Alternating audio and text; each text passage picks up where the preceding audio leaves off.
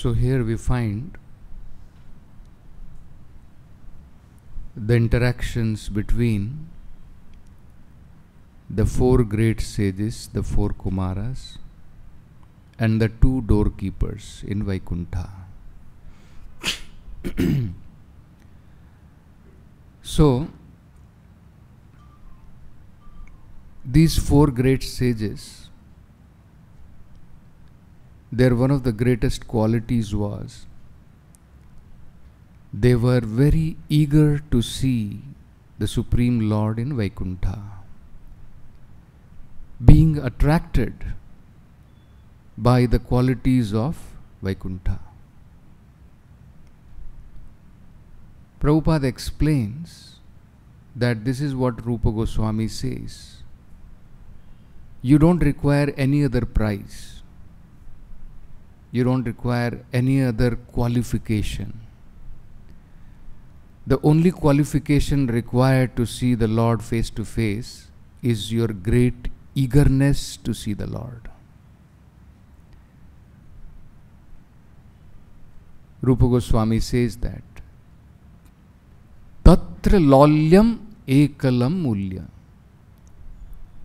If one can develop intense desire to serve the Lord, to see the Lord, then all other qualities will develop. So,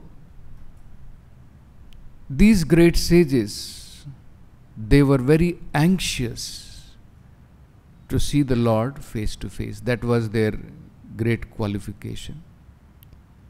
And anyway, they were liberated from this material world and they were free from all material conditioning. Was already over.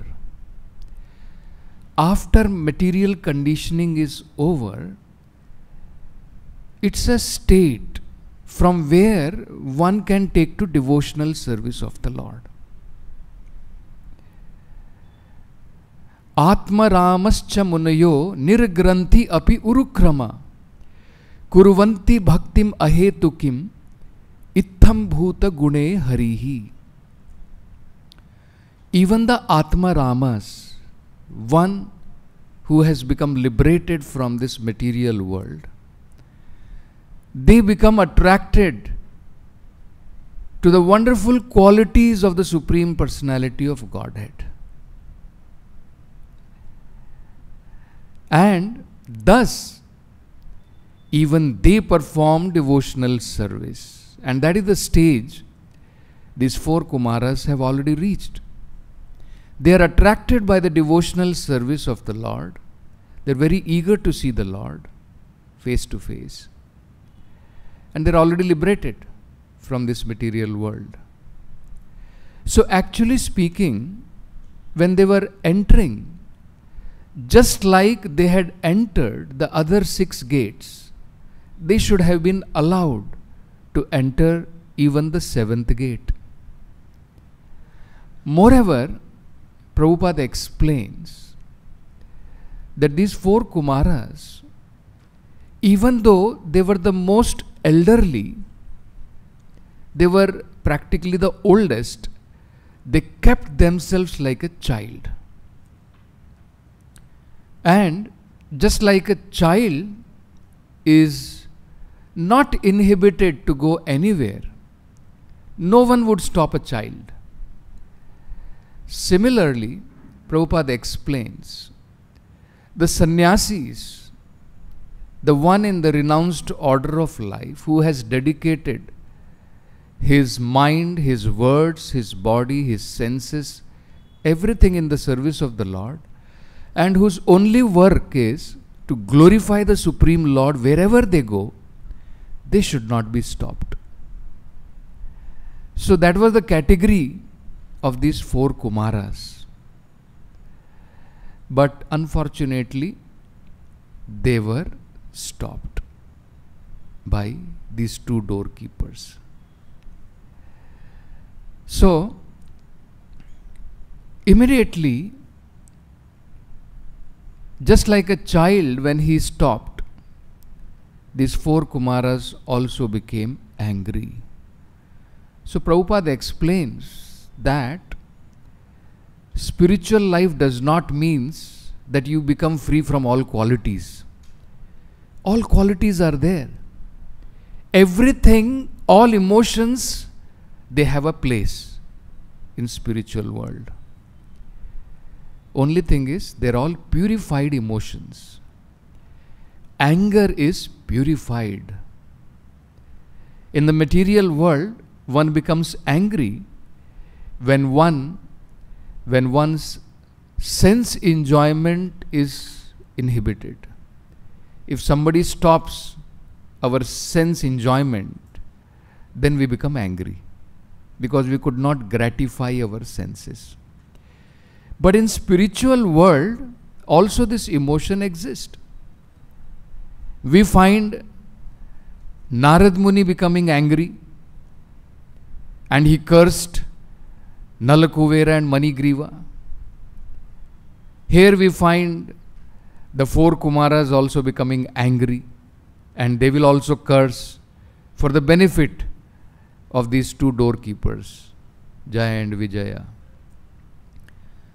So, they became angry and now they are speaking some very important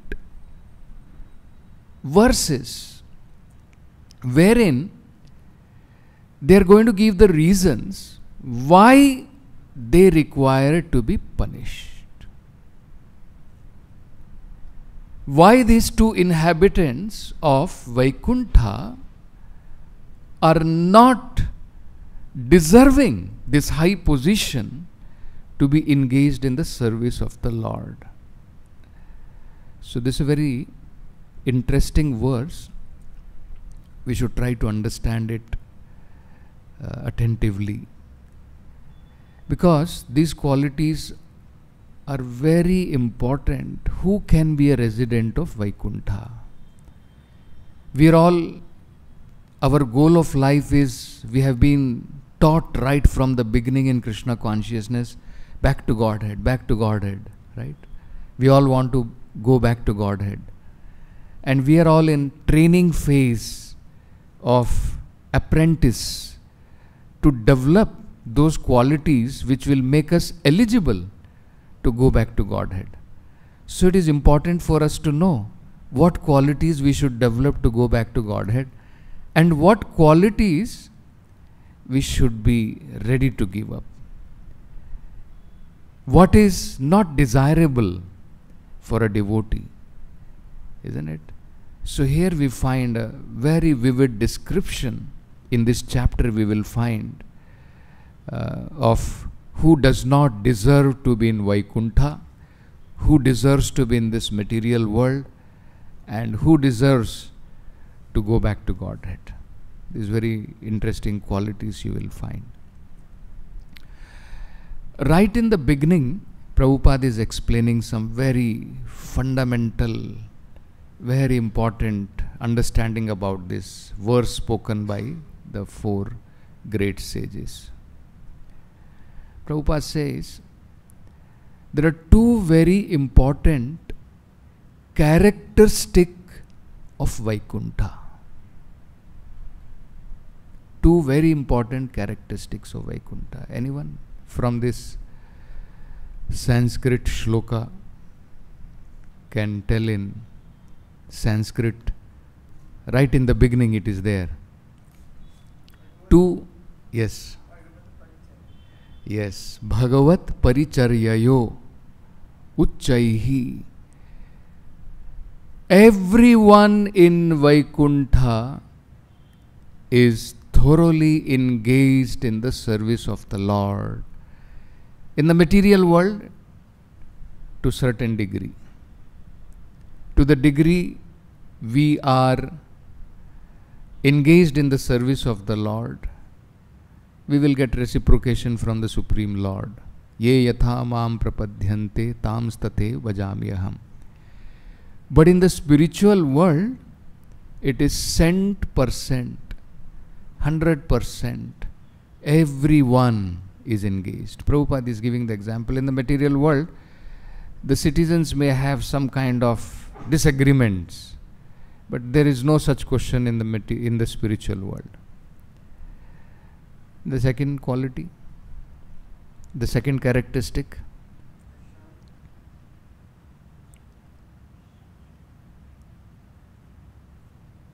tad dharminam nivasatam.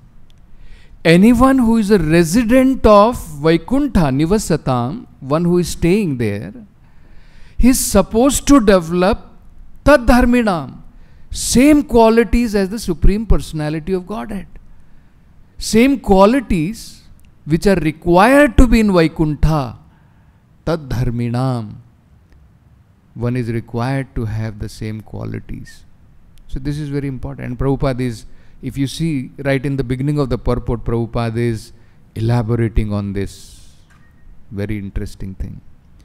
Prabhupada is saying, difference between inhabitants of Vaikuṇṭha planet and those of a material planet is that in Vaikuṇṭha, all residents engage in the service of the Lord Himself. Second, and are equipped with all good qualities. So these are the two very important characteristics of one residing in Vaikuṇṭha. 24-hour engagement in the service of the Lord, and everyone is engaged, and they have developed the same qualities as the Supreme Personality of Godhead. And then Prabhupada is also talking about that it is said, it has been analyzed by great personalities that when a conditioned soul is liberated and becomes a devotee, about 79% of all good qualities of the Lord develop in his person. So, cent%, we cannot have all the qualities like the Supreme Lord, but 79%, that is the perfectional stage of any living entity. In our perfectional stage, we must develop 79% good qualities of the Supreme Personality of Godhead. You see? So, it is all the very important to understand that we should actually introspect ourselves. Whether I am developing these desired qualities. Because factually, our whole goal is that we want to go back to Godhead. Isn't it? Our Prabhupada magazine itself named it as Back to Godhead. And in the very beginning, Prabhupada wrote very important letters that I have got a clue how to go back to Godhead and how people can develop those qualities by which they can go back to Godhead. Because these clues are given in Bhagavad Gita, in Srimad Bhagavatam. The Lord personally comes, sends His devotees, pure devotees, for this most important mission of the Lord in this material world. The most important mission of the Supreme Personality of Godhead is to invite the living entities who are actually suffering in this material world back to Godhead. In fact, the pastimes the Supreme Personality of Godhead He performs in this material world is to attract. Otherwise, He has no business here. Supreme Lord has no business here in this material world. Na tasya karyam karanam cha vidyate. He has no work to do. He has no work to perform. He is eternally, blissfully, always with His pure devotees in the spiritual world. That we have seen. So the only reason He comes in this material world to perform His different leelas, the different pastimes, is to attract the conditioned souls so that they can become attracted and gradually develop those qualities which will enable them to go back to God. So, it is very important for us to understand and to introspect and see whether we are actually developing those qualities or not. Otherwise, just like now they are going to curse that you are duplicitous, right? So duplicity in spiritual life is never tolerated. Whereas, if one is honest and open-hearted, actually that is a very good qualification. Prabhupada explains that there was, what was the name? Satya Kama, that Jabal, yes. The only qualification he had, that he was completely open. He was not something inside and something outside. He said that actually I have no idea who my father is. My mother is a prostitute. Nobody will reveal. And I have no idea. My mother meets so many men. That is what my mother said to me. When I asked my mother, who is my father? She said, my dear son, I do not know who your father is. My business is that I am a prostitute. So many people come and meet me. So I am not aware who is your father. And he said the same thing. And that was his qualification to be initiated in spiritual life. So, this is the one quality one has to completely avoid, being duplicitous. So that is what it is said here. That is, kuhu kayoho means they are saying, these four great sages are saying, that they are posted at such a high position in the spiritual world. To be engaged in the service of the Lord means what? They must have performed all kinds of pious activities, and they must have developed these good qualities as a Supreme Lord. And if they have developed the good qualities of the Supreme Lord or as a devotee, they should be knowing very well who should be allowed and who should not be allowed. So if anyone is entering in Vaikuṇṭhaloka, there is no question that anyone can enter in the Vaikuṇṭhaloka not having the qualities of the Supreme Lord. Isn't it? They should have understood this, that no enemy can enter in the spiritual world. Isn't it? So, these are another two characteristics which are absent in the spiritual world. Just like Prabhupada has described these two important qualities of Vaikuṇṭha. Everyone is engaged and everyone has developed the same qualities as the Supreme Lord, as a pure devotee of the Lord. Similarly, in Vaikuṇṭha, these two characteristics are absent. One is tasmin prashanta purushe gata vigrahe vama. Prashanta purushe means there is everything is peaceful in the spiritual world. No anxiety, no disturbing element, no demon, no enemy can enter. Everyone is in full agreement with the Supreme Lord. And if this is not there, he cannot exist in spiritual world. Cannot exist in spiritual world. So these are the two things which are absent in spiritual life. One is prashanta purushe gata vigrahe vama. That is, the devotees are completely peaceful. They are not disturbed.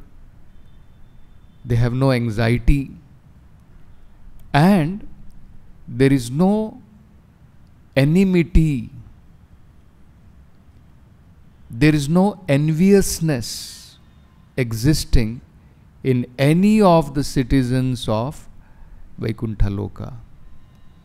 So they have analyzed this. What should exist, what should not exist. And now they are saying, whereas we are finding these two people, Vishama Svabhavaha, they have developed opposite qualities. Vishama means not favorable nature they have developed. Discordant, not in unity with the Supreme Lord, not in agreement with the Supreme Lord. They should have known what is the mind of the Supreme Lord. What does He want? Isn't it? Just like the whole Bhagavad Gita was spoken by the Lord, Prabhupada says, to make Arjuna yes man, from no man to yes man. Earlier he was no. No, Krishna, I cannot fight.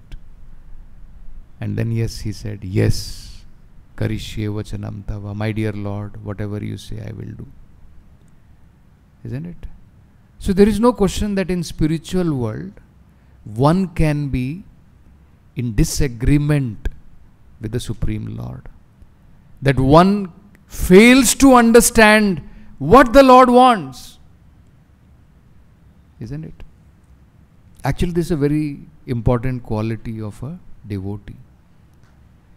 We should be able to understand what our spiritual master wants.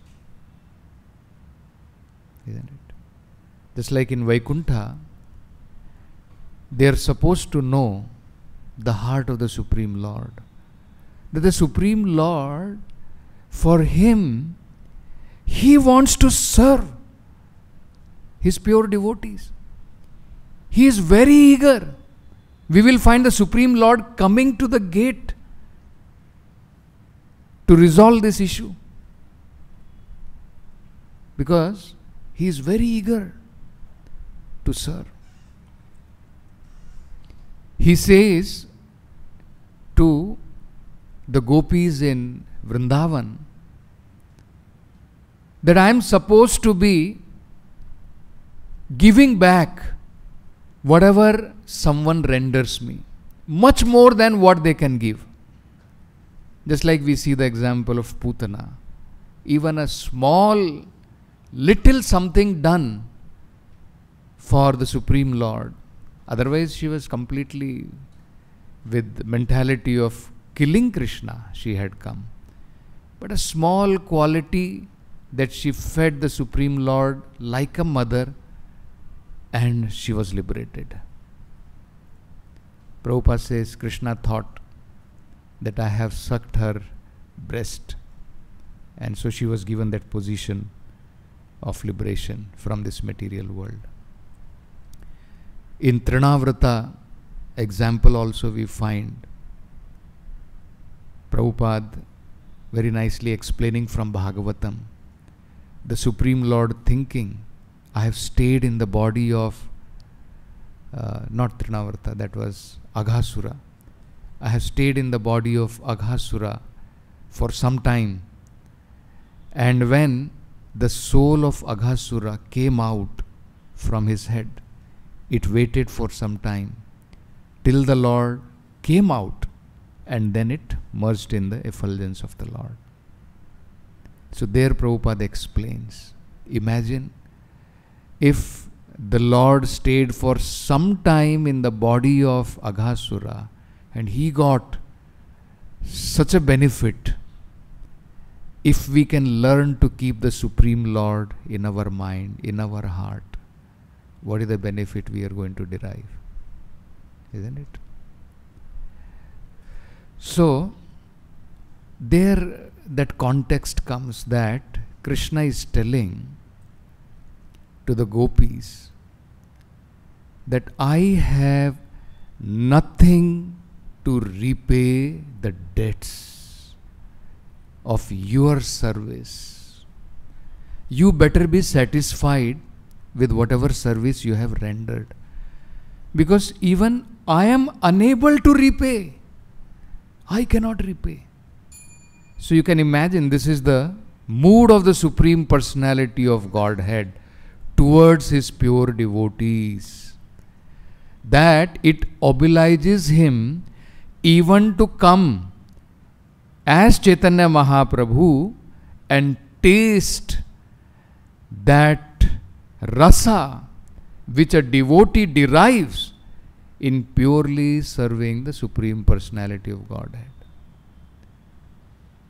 That is the position the Lord gives. So, if a devotee fails to understand the mentality of the Lord, what the Supreme Lord, what is his idea, what are his thinking, isn't it? If we fail to understand and act according to our whims, then actually we are Vishama Swabhava. We have developed discordant mentality, isn't it? It's very important to understand. So, in all our situations, we should measure this. Is this pleasing to the Supreme Lord or not? This should be our only measure. Is this pleasing? What I am going to do, my action, is it for my mind and my consciousness I am thinking about? Is it pleasing to my superiors? Is it pleasing to my spiritual master? Is it pleasing to the Supreme Personality of Godhead? Otherwise, it is Vishama Swabhava. Just like Prabhupada gave an example, that a devotee in Krishna consciousness, not only he has to be tolerant outside, even in the society one has to learn tolerance. Sometimes we think we have to be tolerant only to the outsiders, isn't it? Sometimes we find outside people putting some kind of obstacles in our life, so we have to be tolerant. We think like that. Prabhupada says no, we have to learn to be tolerant even in this Krishna consciousness society. And Prabhupada gives a very wonderful example. He says, we are picking people from all sections of society. So one cannot expect everyone to be 100% Krishna conscious. You cannot expect. Somebody will be in passion. When somebody is becoming a devotee, it's not that everybody is in goodness. Somebody is in goodness, somebody is in passion, somebody may be in ignorance. Isn't it? It's just like a hospital. In a hospital, we don't expect that everyone is, no one is having disease. Earlier, generally we used to think like that. Devotees means it's Vaikuṇṭha. No, we are trying to develop that Vaikuṇṭha qualities. This is a hospital, this is a training center. But yes, to the extent we follow the prescription given by the doctor, we will be out of our disease. There is no doubt about this. There is no doubt about it. So this is what we should check, isn't it? So Prabhupada says, just because you are not in agreement with others, just because you find someone else having some other qualities than you should not become disgusted.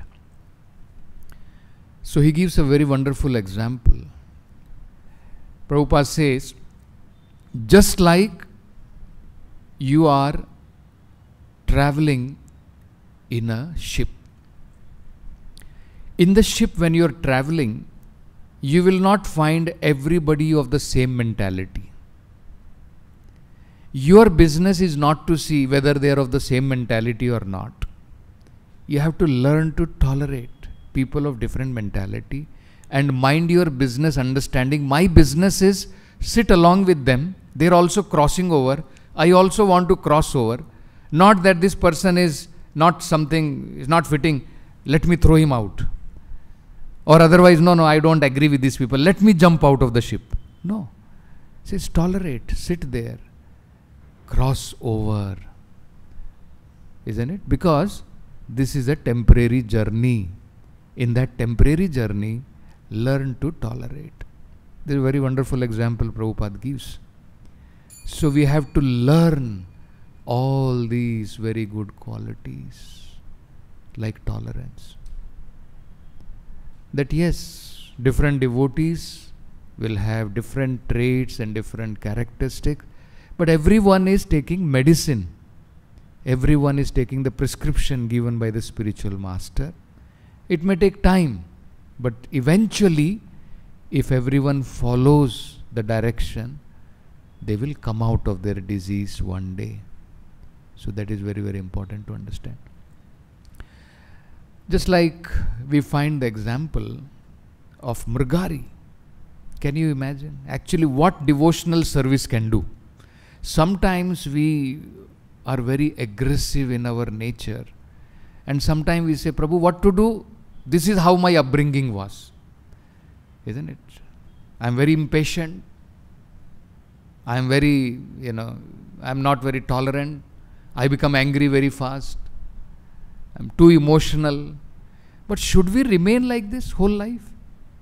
Okay, whatever our beginning would have been, should we not understand that devotional life is so potent? It can bring about a revolution in your heart. It can change our qualities. Why are we thinking? Isn't it? Why are we thinking that these qualities, my upbringing was like this? All these things were there. Isn't it? If you see the example, we will be completely shaken. Mrigari could change. Mrigari. Such a cruel person. Isn't it? Such an envious man. Could not tolerate other living entities. Giving pain to them. Enjoying their pain. Can you imagine? Such a person could change to the extent that he is not willing to step on a small ant. This is a change devotional service can actually bring about, provided we take the medicine properly. And we should think like this. If Mrigari could change, I cannot change. Am I like Mrigari? At least we are not like Mrigari. No? How many of us enjoy killing animals and enjoying? We don't. Isn't it? So we should think like this. The only thing is, if we take devotional service properly, we should change. So, at least annually we should analyze ourselves. Ek saal ho gaya. Have some qualities developed in me. Rather than that, we find more, qualities which are not desirable develop. We come in the beginning for practicing pure devotional service, taking examples from these great Goswamis, like the 6 Goswamis, Tyaktva Turnam Ashesha Mandalapati. Everything they have given up, isn't it? But then slowly we become Maya, because Maya will not live very easily. That is Maya's work. Maya will always see anyone who is trying to get out from this material world. It's a declaration of war against Maya, Prabhupada says. So there is no doubt Maya will try to catch you. So then all these things will come. This devotee has so many facilities. ये भी तो devotional service कर रहा है, मैं भी कर रहा हूँ ना, मुझे क्यों नहीं है? Why I do not have? And practically you will find we become so much absorbed in social status, social life, we forget कि मेरा goal क्या था? Did these Goswamis, were they anywhere do you find Anywhere in their life do you find? They were craving for honor, or when some dishonor was there, isn't it? No, we don't find. Completely humble. That is the quality actually. That is what it is going to attract the Supreme Lord. Isn't it? Not our scholarship or great orator I am, maybe great singer or this or that, or So this is not the measure. This may be measured by some of our devotees and may say, oh, ye hai, iski position achhi hai. Isn't it? What are you going to get? If some devotees are giving us some credit, oh, iski position achhi hai, iska wo hai. Just we have come here to get that kind of rasa, some kind of, this rasa is available in the material world abundantly, and that is why we are here in the material world, lording over rasa. Isn't it? This rasa we have to give up. Then it is possible. So, we should see whether we are developing these kind of qualities. And that is what these 4 Kumāras are able to see, that wrongly he has come here. These 2 people have come by mistake. Better let them be sent back. Let them reform themselves and then come back. Isn't it? So that should not happen to us. We should be in our right place, develop right qualities, and then definitely Krishna and the spiritual master will have their mercy and we will be able to go back to Godhead. Granthra Srimad Bhagavatam ki jai. Jagat Guru Srila Prabhupada ki jai.